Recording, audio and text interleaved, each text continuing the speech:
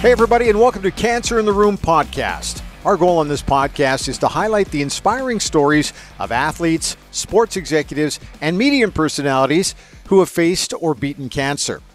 Now, in sports, the term cancer in the room is often applied to a person whose behavior is somewhat disruptive or negative to their teammates or to the organization as a whole. Now, in our particular case, all of us on this podcast have cancer or continue to battle each day. Our spin is we all have to deal with cancer in the room, and yet we have to strive to push forward in a positive manner. Plus, we love talking about sports. My name is Bryn Griffiths, and he is Dave Jamieson. Our guest today is a four-time Stanley Cup champion, 17 seasons as a player in the National Hockey League. He's been a general manager and both a head coach and an assistant coach at the highest level in the game. Over the years, he shared his insight and knowledge as a television analyst. Craig MacTavish, welcome to Cancer in the Room. Craig, we got to kick things off with, it's always the first question we ask on this podcast, and that is, one, what kind of cancer, and do you remember the first time you were approached by your doctor who gave you the news that this is what you were going to have to deal with? Do you remember that?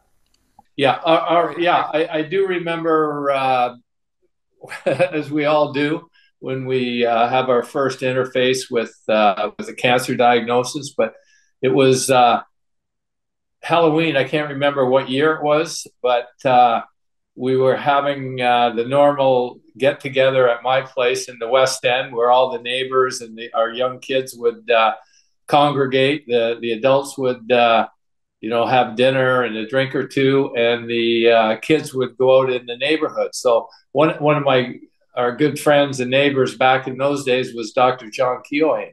And so John and I were having a discussion, and I told him I had a little lump on the side of my neck. And he took a look at it and said at that time, don't worry about it. It's not lymphoma or anything like that. Well, the next day he called me and said, maybe you should go get that looked at. And I thought, that was probably a good idea. And I went to the U of A and had a biopsy done just before I went to the Spengler Cup to coach Canada at the annual Christmas tournament in Davos, Switzerland. So I remember talking to the technician that did it, and you don't get too much information out of them. I said, but everything's okay, right? And he said, well, it could be better. Okay.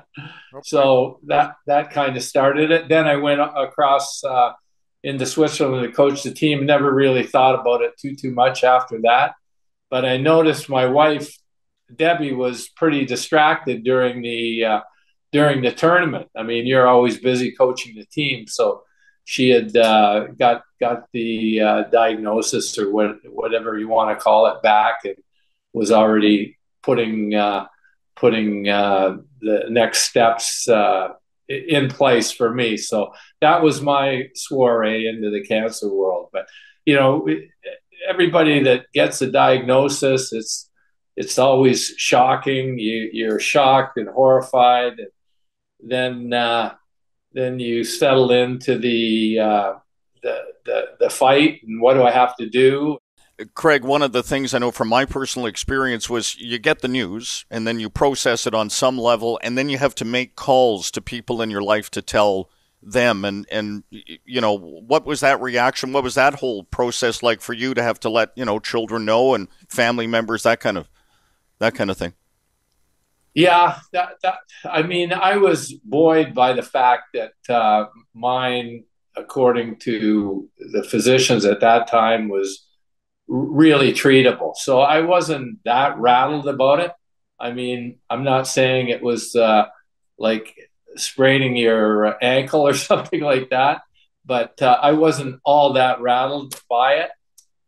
After a week or so, but yeah, it's hard to tell your children and that, and I was reasonably certain I was going to be fine. When you take a look, there's some other famous NHLers that have had to deal with this sort of thing. Did you hear from anybody come out of the woodwork and you thought it's great to get a call or be contacted by that, or did people just kind of back off for a little bit? I think it was pretty quiet. Your real close network of friends, they're always, going to be engaged in a great support system for me. But we kept it pretty tight back in those days. But I remember thinking about insurance and stuff like that. Like I'd always make jokes about life insurance, as a lot of us have, over the years, about didn't like how you collected and those types of jokes. But when you have a young family, that to me was a good takeaway. That I was fortunate I had some, so that gave me some peace of mind. But when your kids are young and your family's young, it's comforting to know that you have some sort of insurance in case something devastating happens. You work so hard to become an NHL player. You obviously have been a coach, a GM, and you've had a lifetime in hockey, and that's taken a lot of physical will. This is a different kind of challenge. Did you draw on the experience as a professional athlete and some of the things that got you to where you are, the highest level in the world, in your fight with cancer, even though, as you said, you felt good or fairly confident going in anyhow? Yeah, I think we're all, products of our own experiences. And for me, I mean, I'm not one to ever be too empathetic of my own situation. So I'm more pragmatic in my approach of doing things. And, I take great comfort in trying to do and control the things that I can control, and being able to, get away from anything or a lot of things out of my control. And that's kind of the way I approached it. It was, wait and see for me. Yeah. As this thing progressed, at some point, I knew that I'd have to get treated, and I have been treated. I mean, that was difficult. Chemotherapy affects people differently, and you get different. It's a wonderful drug, obviously, but it has a number of side effects, and some people are more affected by it. I mean, to both your experiences on that, and it wasn't that pleasant. I remember getting my first treatment, and went up to the Cross, and I was there with my wife Debbie at the time, and I felt great after. They pumped you full of it. I felt good. I was hungry. We, Debbie and I went to the high level diner, and for some breakfast, and I had this omelet that I used to always get there with the salsa and whatnot on it. And man, I've never had that since. You get home, and then the nausea starts, and you always kind of identify that, associate it with the last thing you ate. So that part wasn't that easy to deal with, but I remember different friends have different ideas on how to handle nausea. So guys would be coming over, bringing me their version of the best way to combat the nausea. A good buddy of mine, came to the door with a bunch of lefties, and oh yeah, it was. I'm not saying I used any, but it was a thought that counts. Well, one of the things that we've talked about is that, okay, so we're also very public. You are more public than we would be. Did you go the quiet route, or did you go a little more vocal, or did you try to slide under the radar screen? How did you handle that? As quietly as possible. Okay.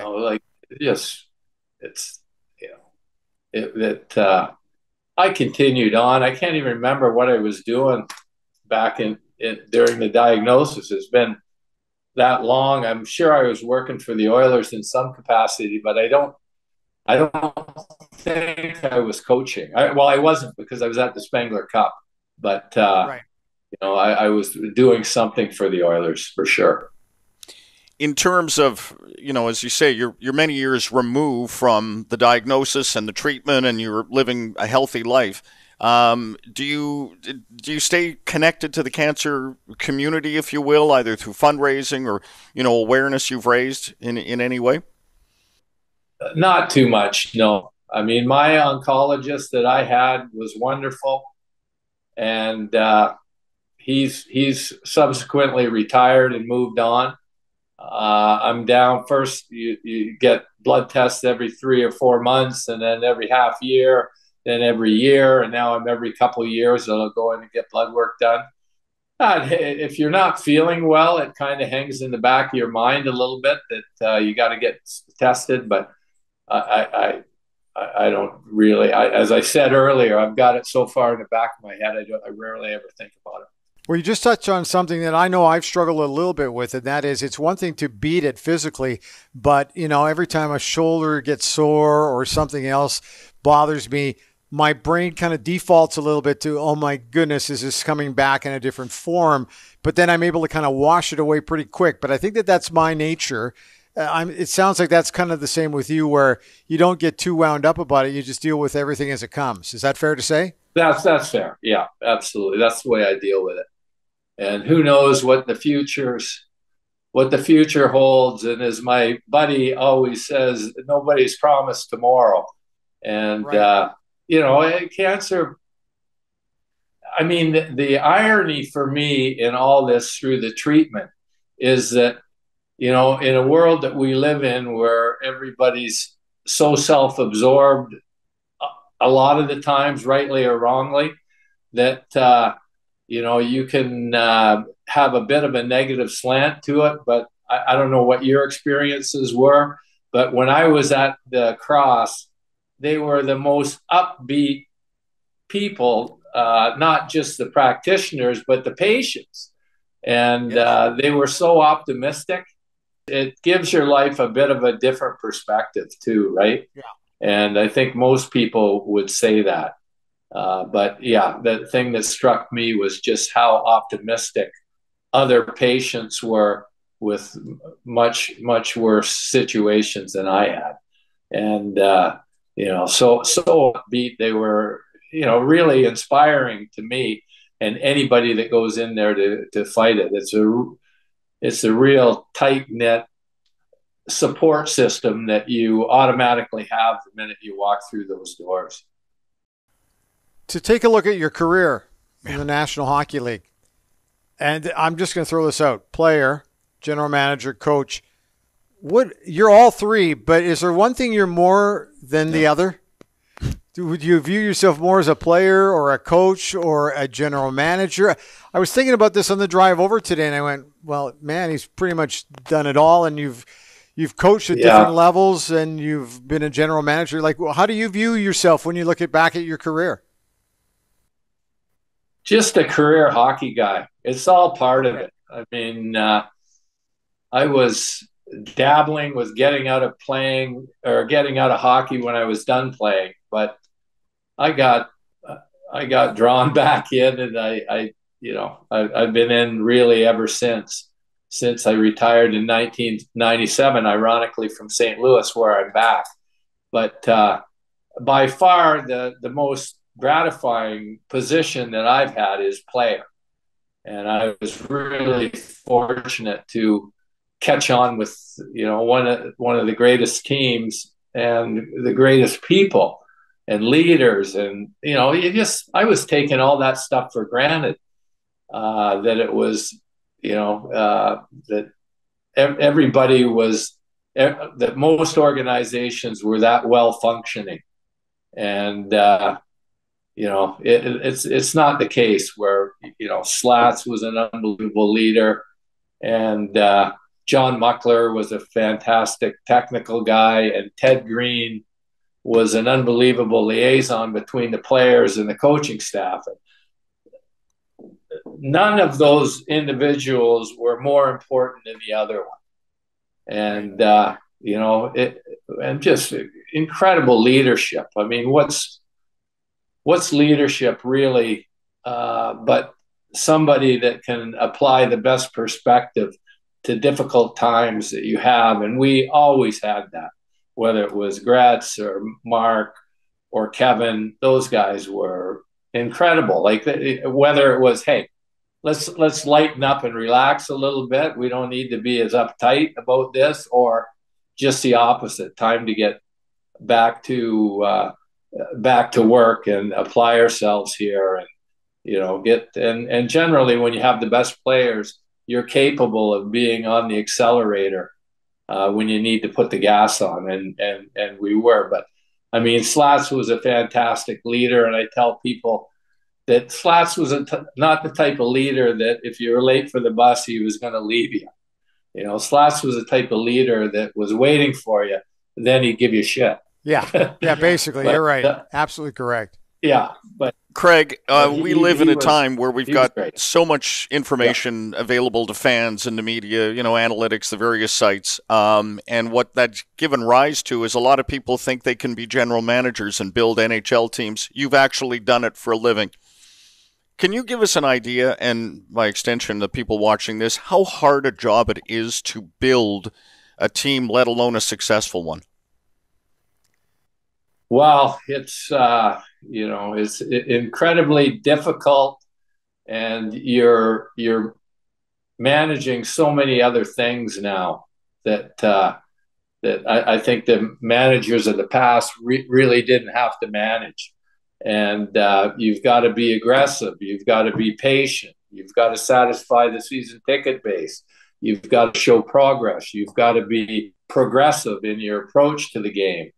And it's the guys that do it best are the guys that draw from the network of their staff.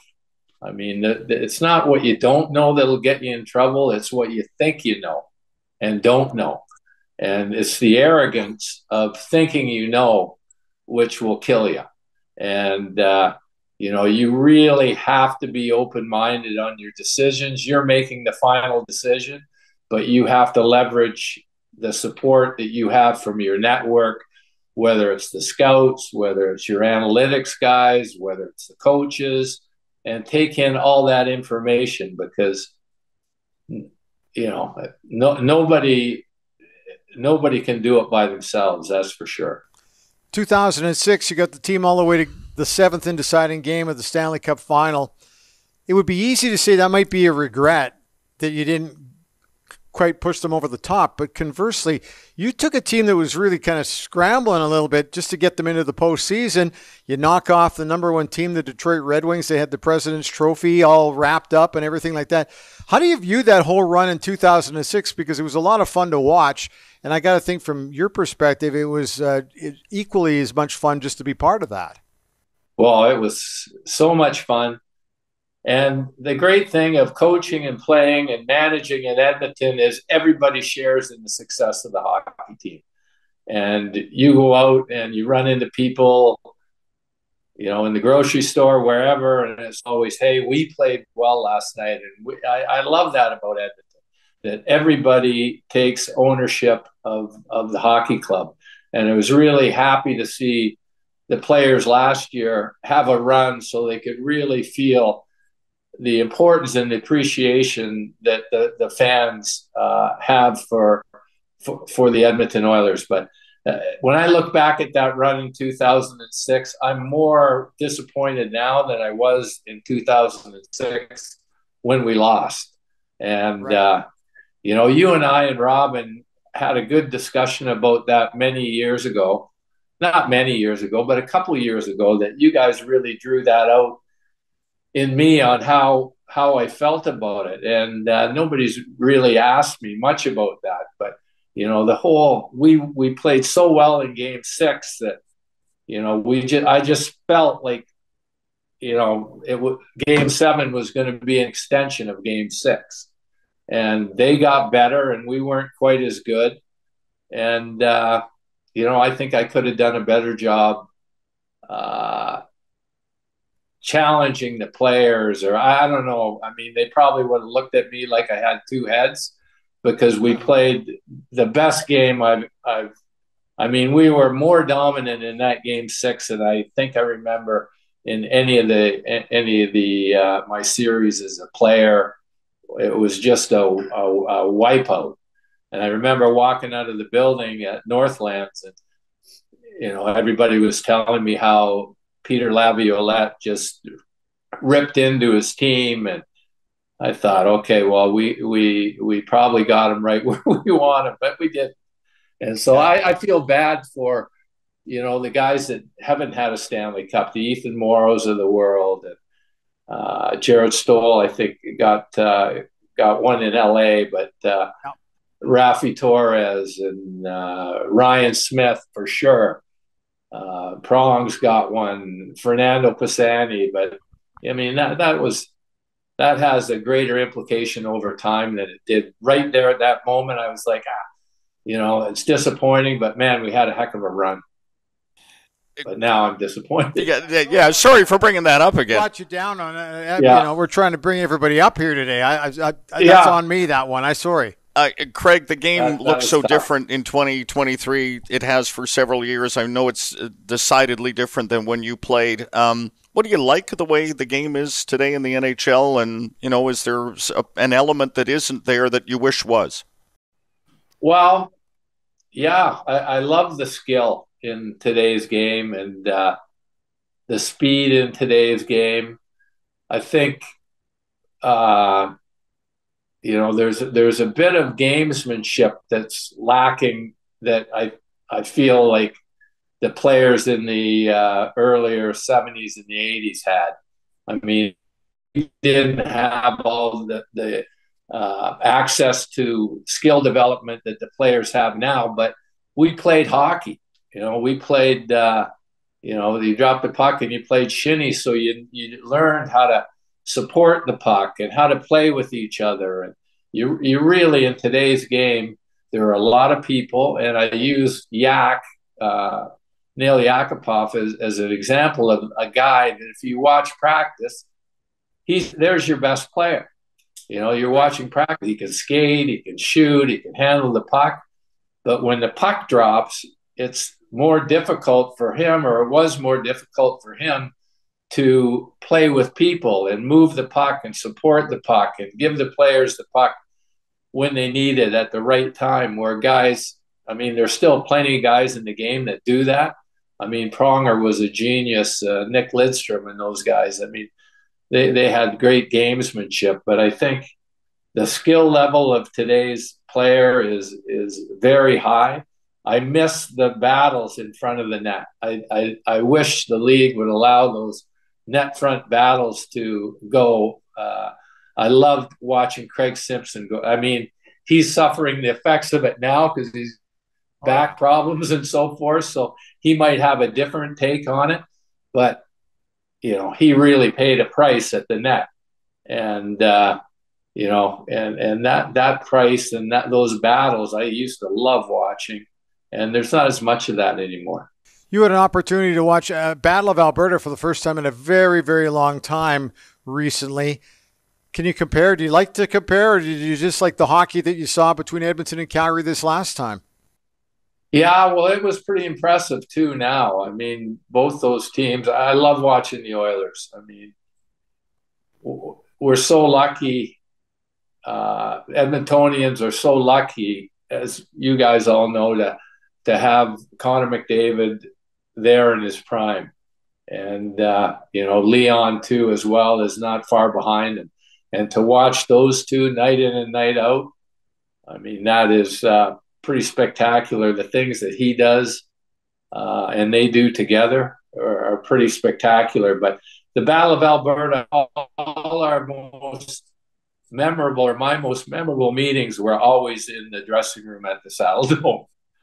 There was always, because there was more on the line, and I got to jump in. Why were the games between Edmonton and Calgary crazier there than in Edmonton? I never figured that out. Why was that? Any idea? Well, they were homers. Yes. No, that's a good question, but they were pretty crazy everywhere in both buildings. Like they had a tough team, and we had to make sure that they didn't know how close they were to being able to beat us. And that's what was at stake night in, night out. that we didn't want them knowing that they were close. And I mean, obviously they won in 1986, but I still thought we were better. They would disagree. Do I even bring up Harvey the Hound? Are you over that now? You and Harvey are over all that? Well, yeah. I'm. It never gets old, Bryn. I know, and I will say that I'm probably the worst guy to keep bringing it up. Okay, let's move off Harvey though. Career highlights for you as a player. You won your first cup with the Oilers in the late '80s, but you also won on Broadway. How do those even compare for you? Well, Broadway, in spite of the fact that I went there with a bunch of Oilers, so it was really easy for me to go into the dressing room. There were 6 other guys that I played with, so that was easy. But it had I had more of a mercenary feel to that. Yeah. Like it was, I came in at the deadline, joined what was a team that won the President's Trophy, and one was. Fantastic, fantastic memory. The city of New York went crazy, but I didn't feel like I had the ownership in that cup like I had maybe more so in '90, where it was a little bit more unexpected. So it was maybe more satisfying from a personal and professional level in '90 with Bucky and Mark Lamb and Simmer, and I mean it was without Wayne, which was hard. Yeah. It was hard to win without Wayne, so we weren't the prohibitive favorites that we always were when Wayne played. I mean, who knows how many cups the Oilers would have won if they were able to keep that team together. So you're coaching again. When does this end for you? Like, do you just seem to love coaching, and you love taking on coaching challenges. You're going to keep doing this? Well, I had a year off last year, and I'm not a guy to sit back and do nothing. So I like to stay busy. I still felt at that point that I had a lot to offer a team, or something that maybe not a lot, but something to offer a team. I mean, it's not gone as we would have projected here in St. Louis. It's been disappointing. In this game, it's all about meeting and exceeding expectations, and expectations are always barking at your heels. And, they've caught up and passed here, where we're behind our expected level of performance, which is never easy in this business. And as long as I've been in it, losing is, it never gets easy. And we've done too much of that. Craig, finally from me, I know you've done the executive MBA program at Queen's, and I just wonder, education clearly has meant, and I would suspect because you're still an educator, being a coach, what that role has had in your life. Well, I always found the people that transitioned best from playing into another area or another career were people that had some sort of continuing education, whether it's a law degree. And people that I kind of admired were always people that were fortunate, that were insightful enough to do something else. And because there is a lot of living left when you're done playing hockey. And to me, when I was done playing, I was going right into take an MBA at the U of A at that time, and then I got back into the coaching and wasn't able to do it for another 10 or 12 years. But I did eventually take the MBA at Queen's and really enjoyed it. Loved the people, really go-getters, and learned a lot. I don't know whether I can apply any specific things, but education enhances your enjoyment of life, I've always felt. And, you're better served and understand the way the world works and the economy works and so forth with for me anyways, that it helped me understand having worked on the hockey things side, that were complicated. and taking that education and having worked on the hockey side, then you veer over to the dark side and do some media work. Like, what was that all about? I thought you were great, by the way, but how was that for you? That was fun. It just wasn't busy enough. You know, it was, and how can you not like working with Gene Principe and to a much lesser extent, Bob Stauffer. Sure. But he and I clashed throughout my tenure as a coach, but he and we've had a lot of fun. He's helped me a lot as I got into broadcasting, and we always have fun together on the air. And I've enjoyed working with Bob, and for sure, Gene is a local treasure. Thanks for your time. It's not easy to talk about cancer. You've flown through it, and you're sending a very positive message on that front. And it's been just a pleasure working with you on the hockey side and from a media perspective. And thanks for your time today. We appreciate it. Yeah, no problem. I enjoyed the discussion, and nice to meet you, Dave. And Bryn, we'll catch up down the road.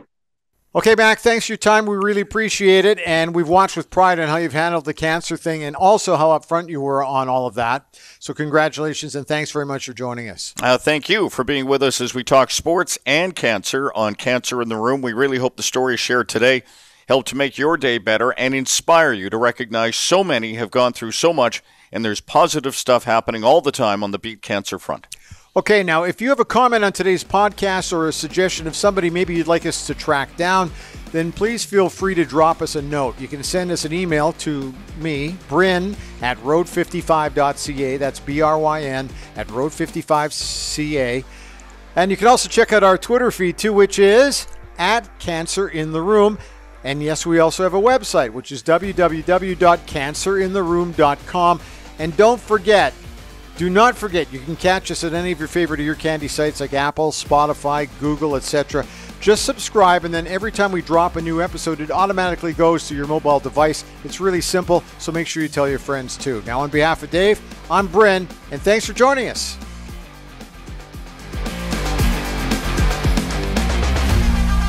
This series is proudly produced by the team at Road 55.